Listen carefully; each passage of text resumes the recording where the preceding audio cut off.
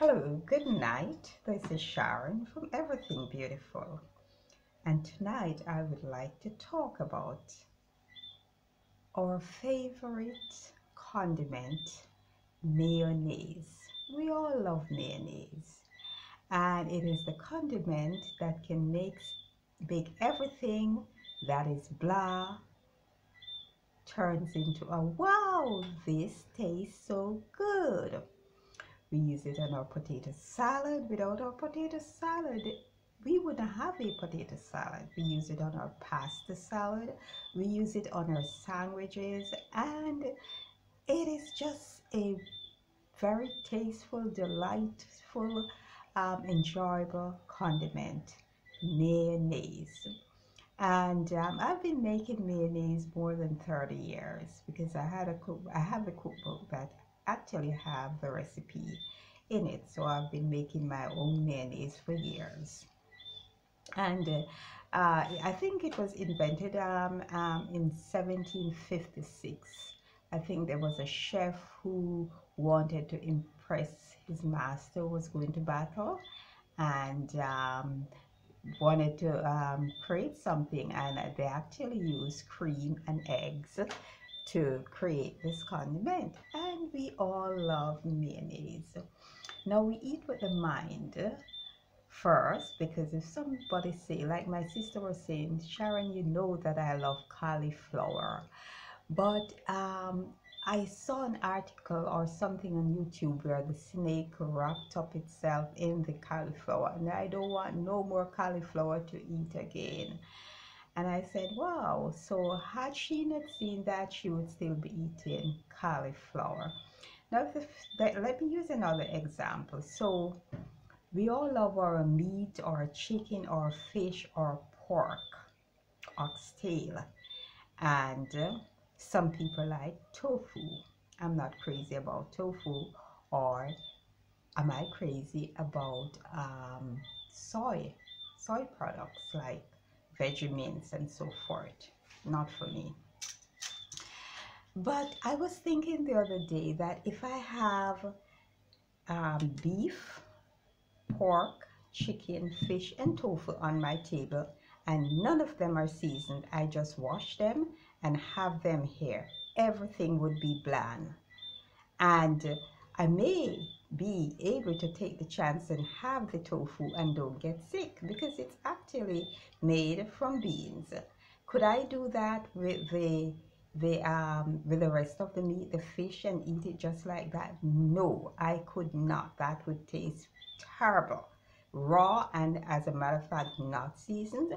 So if I take the chance with the tofu, I could probably swallow that and it doesn't kill me. But the moment you started adding your favorite seasoning to them, so you season them and you fry them, or you do whatever you're doing, put them in your pot, you fry the tofu, with all those seasoning, and then you make this wonderful sweet and sour sauce. You can blend your your pineapple or your mango or whatever it is, and make this wonderful sweet and sour sauce and put on the tofu and fool anyone. So we eat with the mind. So somebody might say, I don't want tofu to eat, it tastes too bad. But the fish, the meat, and the chicken and everything tastes bad when it is not seasoned. So it's not only the tofu tastes bad. Now, I say this to say that mayonnaise is the same thing. Mayonnaise is made from egg and oil. Now, who would eat egg and oil if it's blended and placed right in front of you? I have it here. So here I have mayonnaise made from egg and oil. So I made this. And here I have another mayonnaise. It's not fully mayonnaise as yet because they're both bland. Okay, so you can see them. Well, that is good. So they're both bland. Okay, so this is egg and oil done in my blender. Okay, and this is actually milk with just a little thickening agent, whether it is cornstarch or flour. So I mix the milk, put it on the stove to heat, and mix in the little flour or cornstarch to thicken it. And let me show you the consistency. It actually looks like mayonnaise more than the real mayonnaise. So that is it. Now, because coconut milk is sweet, it actually tastes good without me adding anything to it. This now is egg and oil together in my blender, not seasoned or flavored any at all. And I would never have this as is. No, none of us would have it as is. This I can have. It really tastes good. Egg and oil, it's a no-no. So in order to enhance the flavor, for it to be really mayonnaise, you know, and something that, as I said before, the condiment that most of us do love, we have to add something to it to give it that oomph, to give it that flavor. And this is where something comes in.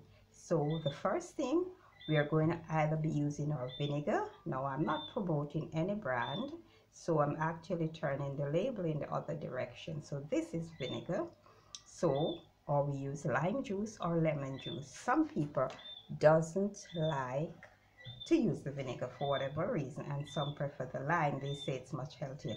But because of the tanginess of the vinegar and the lime juice, that will change the taste of the mayonnaise, okay, or of this mixture of the egg and the oil and this. So this is what is going to do the trick. Either the mayonnaise, either the vinegar or the lemon juice. To that lemon juice now, we must add salt here. We must add a little sugar. We must have a little black pepper. And whoever can afford mustard can add a little mustard to it, okay?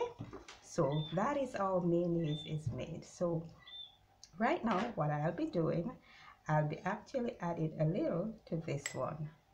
So as I said before, this is made from milk, and I've used packed coconut milk. Okay, I've used packed coconut milk.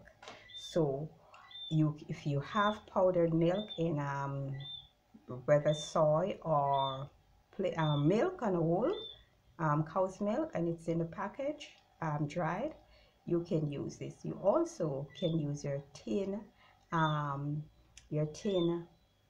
coconut milk. So you just add it to the pot and you put a little thickening agent in it. So as I said before, a little cornstarch or a little flour, and this is what you get. So this actually looks like mayonnaise. So as I said, that one is very sweet. I'm going to tip a little bit, and mayonnaise on a whole has a little sugar. If you read the label, it has a little sugar, and salt must be added to it or else it's pretty bland. So I'll be adding some of that to this one, and I'll be tasting, because I already know what mayonnaise tastes like. It doesn't need all of that salt. That's a lot of salt. So I'm going to remove some of that, and I'm going to be adding and a little tip of black pepper. Now, if it's not what I want, then I will actually add some more. And when you're adding this also to your dish, whether your pasta dish or your potato salad or your vegetables, then you can actually add more to give it that flavor. So now I'm going to be adding this mayonnaise to this vinegar to this mixture.